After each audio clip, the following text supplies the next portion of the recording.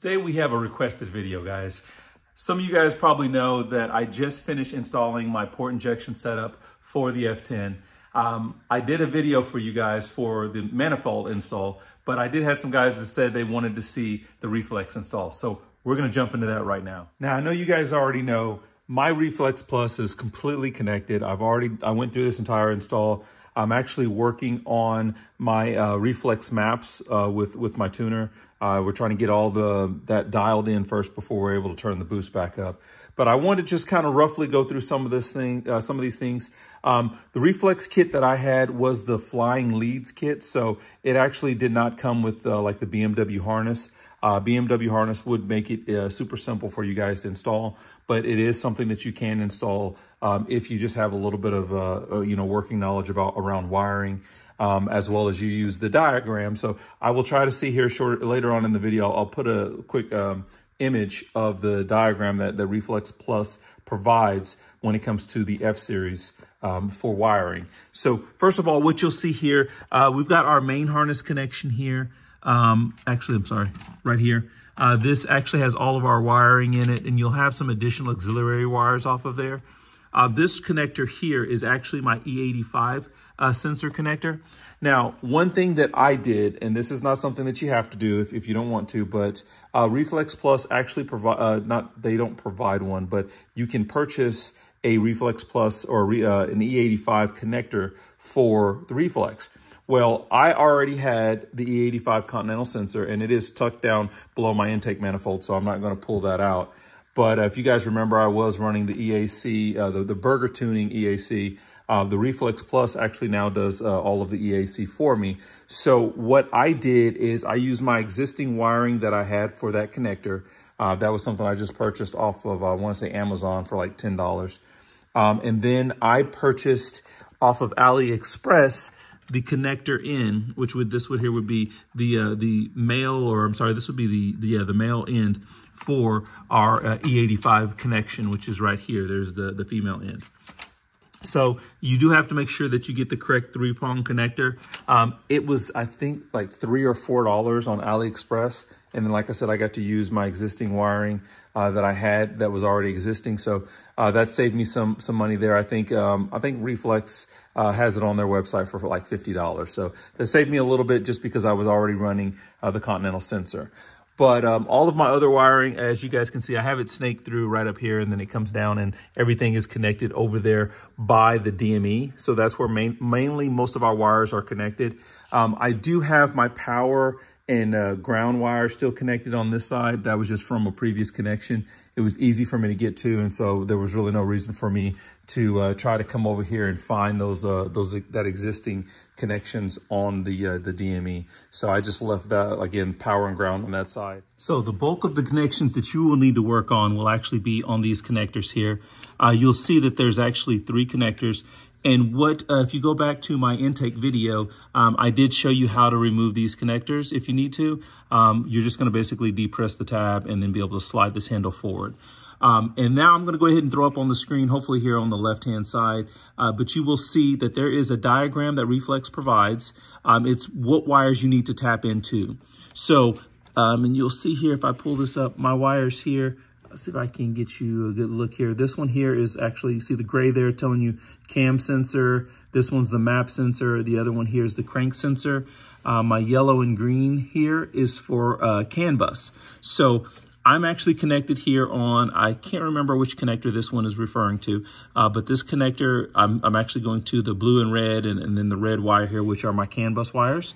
The hardest thing for you is really kind of pulling these connectors out and making sure you're finding the correct wire on this connector, right? So one other connection you'll see here, this one actually was moved up.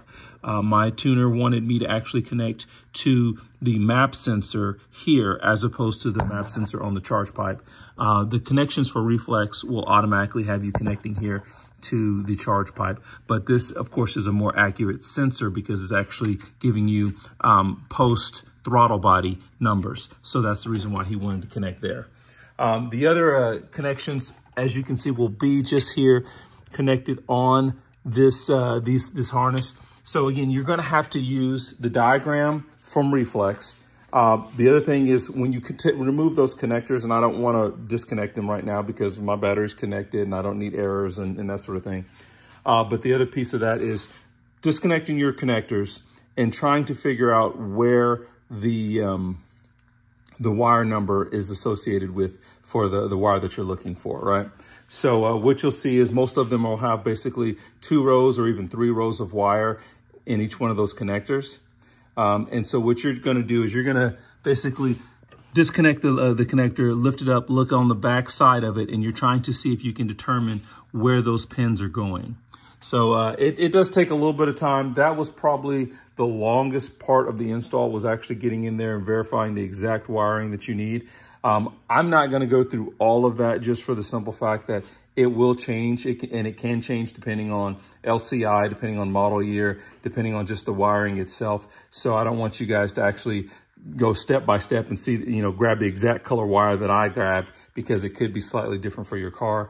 It's best for you guys to actually pull out those wire connectors and actually verifying that you're actually tapping into the right wire.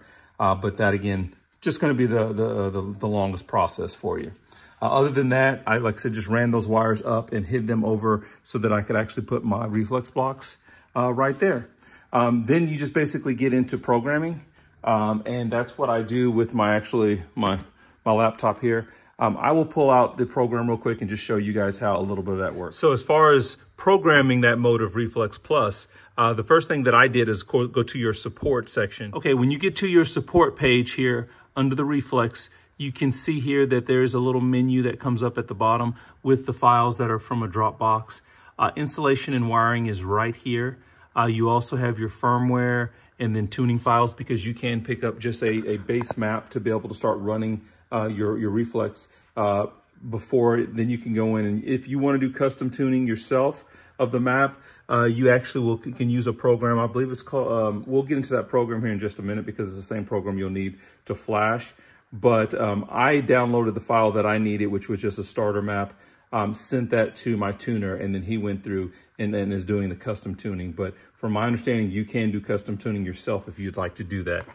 But your installation and wiring right there is in that category. So that's where you'll want to click to get the details for wiring, so that you know exactly where you're connecting. And of course, like we've already discussed, firmware. Let me see if we can back out. So what you're going to need is Tuner Pro RT, and we'll get that to open up real quick. They have a licensed and unlicensed version if you'd like. Right now, I'm using the unlicensed version, so I do have to wait for an error to just kind of, not an error, but a registration option to remove.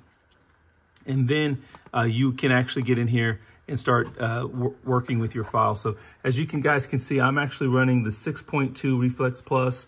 It's the 550cc map. I'm currently on version 7. That's the bin file that you would need to download. So that's, again, is going to be in that folder that we just showed you, as well as you're going to need an XDF file and an ADX file. So all 3 of those files are what's necessary to go ahead and start your installation of your Reflex map, at least. And then, of course, you have a USB port right here on the front of your Reflex. You're going to connect there. Then I usually give the battery, or give the car, just put it into ignition mode, and then I can connect and upload files. Again, there's a lot of videos out there online to kind of walk you through how to do that. Just wanted to give you guys a quick rundown on how I get it done. Hopefully this video will help a little bit for you guys. I know it's not just a complete step-by-step instructions, but like I said, wiring will be slightly different per model. So I don't want to get you guys confused on that.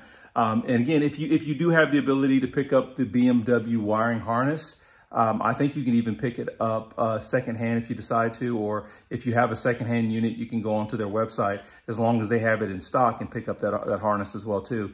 That will give you the ability to just plug and play your Reflex unit into your vehicle, as opposed to having to go through and wire into these leads. One thing that I don't like right now is the way that I wired it up with the T-Spades. The Reflex unit came with some different connectors, like just the little pin connectors, the little posi taps. I had purchased these T connectors to try to give them a try, and it's kind of hit or miss. It's working out for me, but I don't know if I would have done that if I didn't have to at this point. So Again, hopefully this video helped. If you guys have any other videos that you guys would like to see, any suggestions, drop those down below in the comments. But everybody be safe, and I'll catch you guys in the next video.